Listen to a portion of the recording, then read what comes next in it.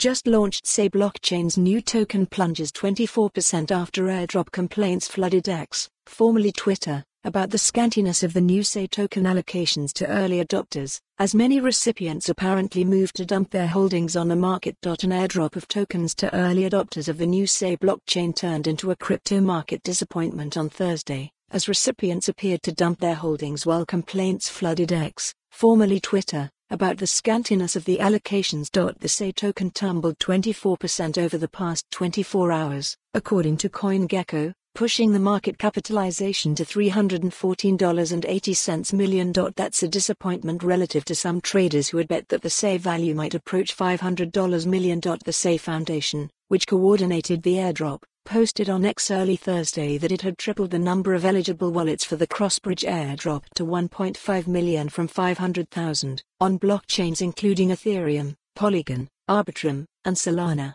The expansion was due to fervent demand, according to the post. One user quickly retorted on X that you should focus on increasing the allocation to your own users, including those who helped you test for months on testnet, and that the project should later think of other chains. Read more. Say, blockchain designed for trading, goes live but frustration mounts over airdrop. Edited by Nick Baker. Bradley Cohn is the managing editor of CoinDesk's Tech and Protocols team. He owns less than $1,000 each of several cryptocurrencies.